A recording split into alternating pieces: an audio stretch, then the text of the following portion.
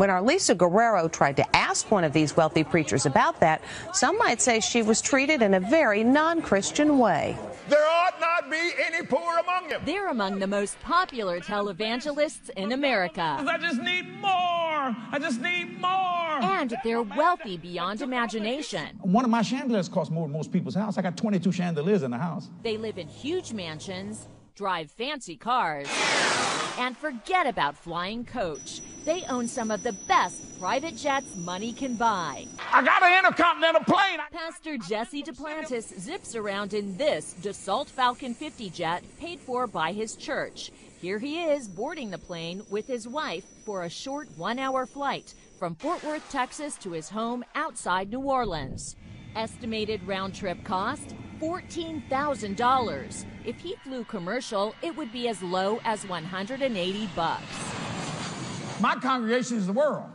I need the plane. He says his jet allows him to better spread his message around the world, and it sure has taken him to some pretty nice places. 16 times to Hawaii alone since 2006. I really believe that if Jesus was physically on the earth today, he wouldn't be riding a donkey. Duplantis now wants an upgrade to this $54 million Dassault 7X that comes with lavish interiors.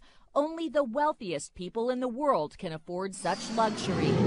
So for you that don't think I should have that plane, God told me to have that plane. When he didn't respond to our request for an interview, I met him at a book signing. Why do you need a $54 million private jet? We're not doing any kind of interviews right now. I'm in a book. I'd just like to know why you need keep your hands off me. Why are you people touching me like this? Because you need to wait. Let go of me.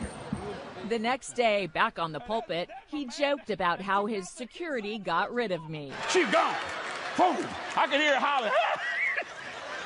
And I came back and said, what'd you do with her? He said, I made her outside edition.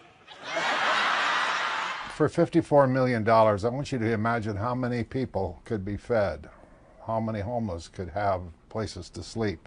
Ole Anthony and Pete Evans investigate televangelists for the Trinity Foundation, a watchdog group. They're extremely greedy. They don't need mansions. They don't need jets. But when it comes to luxurious travel, Are you seeing this?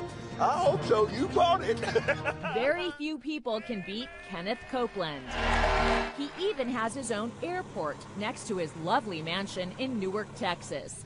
Copeland actually has 2 private jets, a $20 million Citation 10 and a Gulfstream 5 jet that he recently bought from movie director Tyler Perry. He's flown his jets to his vacation ski resort in Steamboat Springs, Colorado, at least 143 times since 2000. So why not fly coach? Who better to explain his reasoning than to that other high-flying preacher, his good buddy Jesse Duplantis. This dope-filled world, right? And get in a long tube with a bunch of demons. Right, that's exactly the And it's deadly. We caught up with Reverend Copeland in Branson, Missouri. You said that you don't like to fly commercial because you don't want to get into a tube with a bunch of demons. Do you really believe that human beings are demons? No, I do not. And don't you ever say I did. If I flew commercial, I'd have to stop 65% of what I'm doing. How much money did you pay for Tyler Perry's Gulfstream jet, for example? Well, for example, that's really none of your business, but... Isn't it the business of your donors? Listen, he made that airplane so cheap for me, I couldn't help but buy it. It's impossible to know exactly how many millions of dollars these ministries take in every year because they are not required to make financial disclosures of donations received. By the way, all of it is tax exempt.